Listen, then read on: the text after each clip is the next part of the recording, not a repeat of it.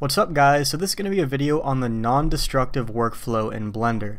So I kind of want this video to be more educational and kind of discussing when you should and shouldn't use non-destructive modeling techniques. I think this will answer a lot of your questions. So someone in my comment section, I completely forget who, I couldn't find the comment, so if it was you I apologize, but one of you guys linked to me this guy's page right here, Frank Oxis, if I pronounced that right. But he has a phenomenal overview of different modeling techniques for a simple piece like this. I'm not going to go over that. We're just going to use this piece as a reference. I just want to make sure, you know, I give credit where due. So check this guy's page out. He has a really good article on different modeling types for this same piece. So the goal here is to create this piece completely from scratch using only non-destructive booleans. So meaning once this piece is finished, I can still revert back to the base cube. Real quick guys, we also have a Patreon if you guys want to sign up for that. We have all sorts of cool stuff including monthly tutorials, monthly decals, art and model critiques, and also project files. So if you want to support us, definitely sign up on our Patreon and you'll get to learn a lot that way as well. So here we are in Blender, and here's the reference image down here in the corner. I just pulled out the UV image editor to open it up. So there's a bunch of different techniques to approach this guy. But if we want to work completely non-destructively, it means we have to use booleans everywhere. Usually what I do for a piece like this is get the general blockout done destructively. So, you know, I'd go in here, maybe bevel this edge with Control B, right? And then, you know, do whatever else I need to do. But the issue with this is it's not completely non-destructive. Now, this is not a cube. We have a, you know, destructive wedge in here. The goal of this video is to show you how to work completely non-destructively and also manage modifiers in the modifier stack. This is going to help you learn a lot. It's a really good exercise. So first thing I'm going to do is just start with a basic cube here. Nothing else. I want to be able to revert back to this cube once this piece is finished. So what I'm going to do is go into the front view of the one on the numpad. I'm going to grab it on the X and hold Control until it's basically aligned right with the axis here. And what I want to do to make this little wedge cut, like I said, you could do it destructively, but we're working non-destructively. So to do this non-destructively, we need to duplicate this, rotate it 45 degrees, and then we'll just position it somewhere up here. And basically we're going to make the cut with this piece. So I'm going to go ahead and shift click on this guy. Make sure you have the bool tool turned on. We'll press Control minus, and now we have a simple wedge cut, which is still basically a cube, as you can see. And the nice thing about this is because had we done this destructively, we wouldn't really be able to adjust the width of this bevel after it's applied. So if we ever want to adjust how far this thing goes, we can't. Of course you could use like Mesh Machine or do it manually, right? But for something more complex, not so easy. But basically, if we work non-destructively, I can just call this cube, this cutter right here at any point in time, and just reposition it like this. Okay, so I'm going to go ahead and hide this cutter, and I'm just going to drop a mirror modifier over the x-axis, but let's actually we'll just apply it now, that's fine. We're going to do a mirror modifier, but we want to make sure the origin point is set to the 3D cursor. So right click, set origin to 3D cursor, and there we go. And I'm also going to move this cube up just a bit more on the z-axis just to make it a little bit more apparent. And then what I'm going to do is simply add in another cube, and we're going to make this little wedge here that's right in the center. So let's scale this on the X and then scale it a bit on the Y, so that way it's a bit longer, like that. And all we're going to do is move this piece up and make it just about as deep as this recess right here. We'll go ahead and run a Boolean difference modifier on this one, and there we go. We basically have the same exact effect. So let's go ahead and hide this piece. And you can see this thing is still a cube, right? I mean, it has a mirror modifier on it, but it's still non-destructive. We could turn the mirror modifier off if we wanted to. So everything is still working as intended. The next thing we need to do is make this little cutout in the middle. So this is where it's going to get kind of tricky once we use little circular cuts like this and try to run bevels. You'll see in a little bit what I mean. But as for the actual, you know, indent right here, it's really easy to make. I'm going to add in a cylinder, maybe do like 64 vertices to make it nice and smooth. We're going to scale this guy down, and then let's go ahead and right click, shade it smooth, and then turn on the auto smooth function here. And of course we're just going to run another difference boolean. Nice thing about this is we can move this up or down whenever we want. I'm going to move this down, maybe scale it down a bit more, scale it up, and you're going to see a problem here. Now usually this can be a variety of things. It could be non-manifold geometry, it could be an issue with hotlining, it could be all sorts of different things. But the first thing I would suggest, if you get an issue where it's not actually solid, as you can see, we can see inside the piece, the first thing I'd try doing is simply scaling this up, or maybe moving this across one of the axes a bit. In this case, simply moving it a little bit to the left to fix that problem. We can go ahead and hide it. Now you're going to see the shading's pretty bad, but we just need to make sure we shade this whole thing smooth and then turn on the auto smooth option, and that should basically fix it. So there we go, and of course since we're working non-destructively, we can simply recall these cutters at any point in time and move them, scale them, do whatever we want, so that way we have complete control over our objects. Okay, so the next thing is making these little cutouts here in the front. So what we could do is come in here and try to trace it out, right? We could come to the side and maybe come in here with, I don't know, a plane or a cube, scale it down, and attempt to kind of trace this out with a cutter. You know, we could come in here and then bevel this edge and just try to, you know, cut out the general formation of that piece in the side. And you know, in this case it would probably be okay, but this is largely guessing and it's not going to be super accurate. If you want to be 100% accurate with these cuts, what we can actually do is steal the geometry on this piece. So to do that, what we're going to do is duplicate this piece, and then I'm just going to press / on the numpad to isolate it, and I'm going to go ahead and apply all the booleans in here, including the mirror, and now we're going to have access to the geometry here.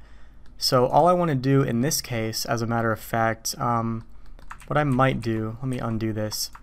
For the center boolean, instead of applying it, I think I'm just going to remove it, and I'll apply the rest. So now what we can do is basically tab into face mode, take this face, press I to inset it, and now we have a completely even and accurate piece to use as a cutout.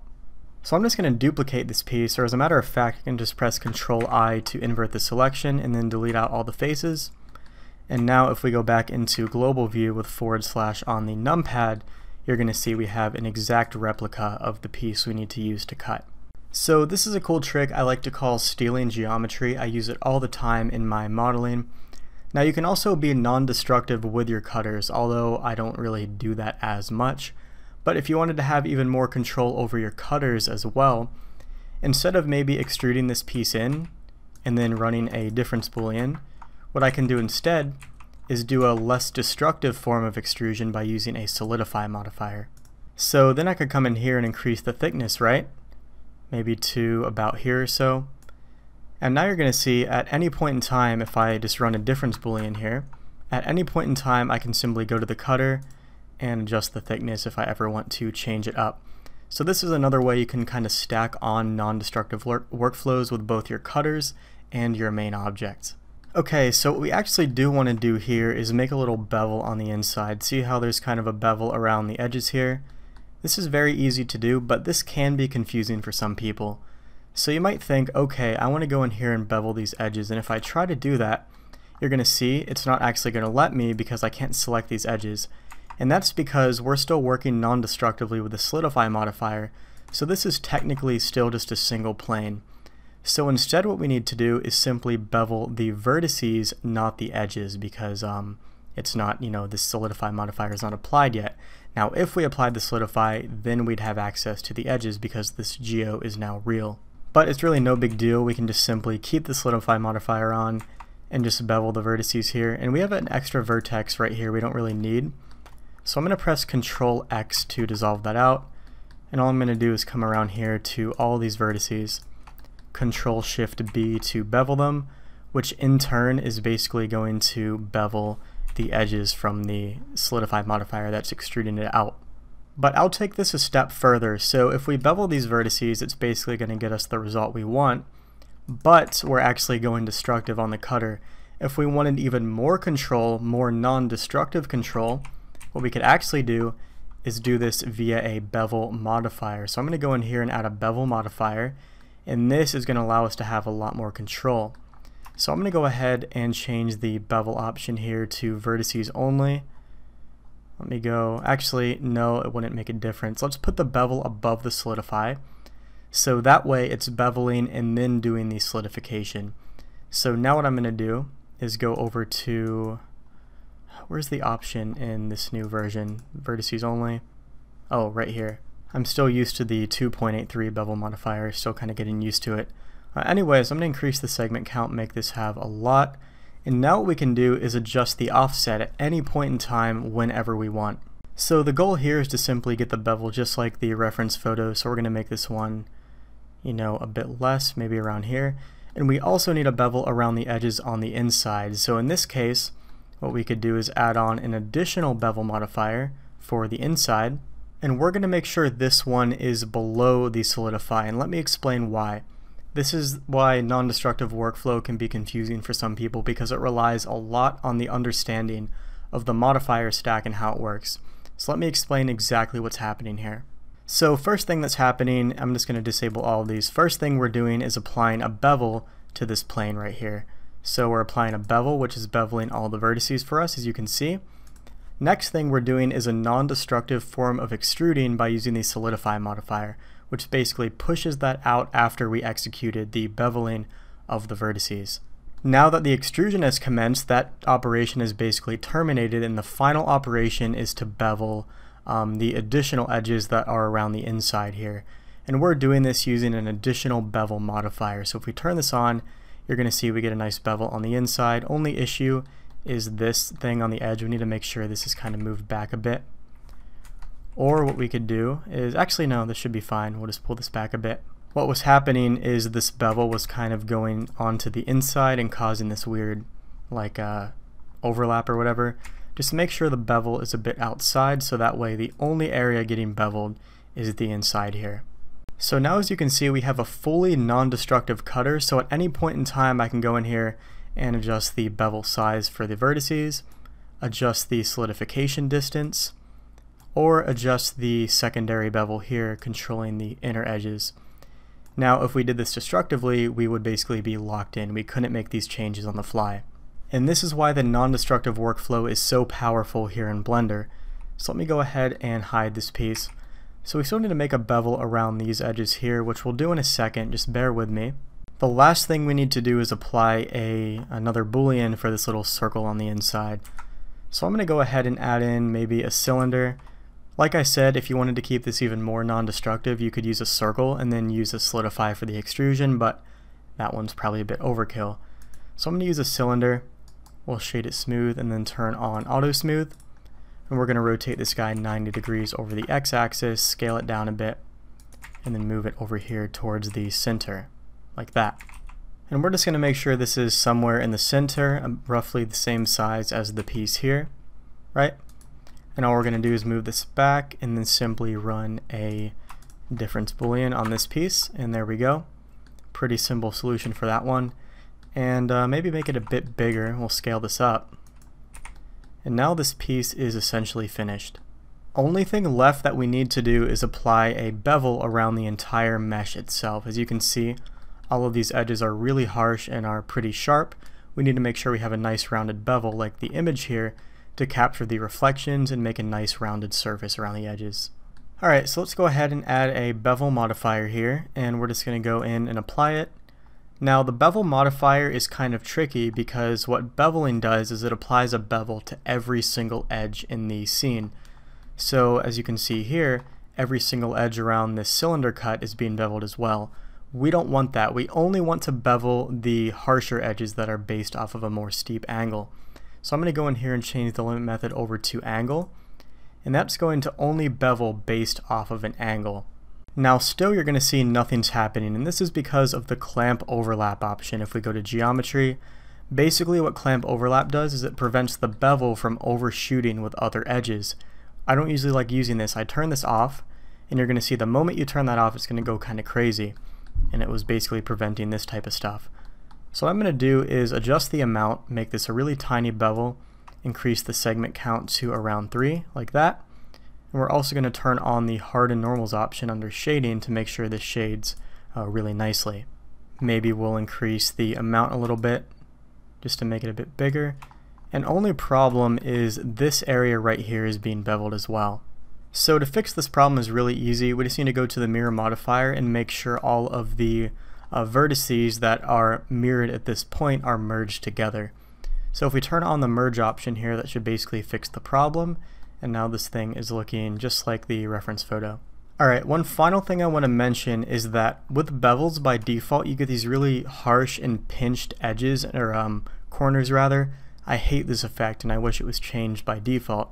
But basically what you do is you go to the bevel modifier, you go over to outer miter and change it over to arc, and you're going to have a much nicer transition here at the beveling point. So it's not a default setting unfortunately, but it's really easy to switch up. And now this piece is basically finished. So all we need to do now is maybe drop a material on it just to give a more sense of balance, like the result's finished. So let's go ahead and add a new material, go to material view, we'll make the base color a bit darker and then turn the metallic slider up to a value of 1, maybe a bit less dark, maybe around here, and then we'll go and drop the roughness a bit as well. And then if we go into rendered view, man, my HDRI is turned off, isn't it? Basically you can just grab an HDRI from hdrihaven.com and get a nice result. For some reason this one has not been working well with me, so let me go in here and find it. And you're going to see we have a pretty clean and finished result. Not too bad. Maybe make this a bit darker here for cycles. And there we go. That is basically how you make this piece. So the cool part about this is it's still a cube at the base level, as you can see. If we go into edit mode, every single thing is built off of a cube in the form of modifiers here. So if we were to go in here and apply all our booleans, you can use the modifier tool option or simply press Ctrl A and apply visual geo. Issue with that is it applies the bevel as well. But basically if you apply all the booleans here, you're going to see that now all this stuff is applied. So that's the gist of the non-destructive workflow, and this is a very good exercise to help not only understand the workflow itself, but to also understand modifier management, which is really important to have a back-end understanding for vanilla workflow. So hopefully this video taught you something. Hopefully you have a better understanding of how to work non-destructively and use booleans to your advantage. So that's about it, guys, and real quick, a lot of you guys that watch these videos are not subscribed. I think you probably just see it in recommendations, but if you want more stuff like this, definitely subscribe, and it helps boost me in the YouTube algorithm and more people get to see the videos. So that's about it. Once again, Patreon in the description if you want to support us further, and I'll see you in the next video.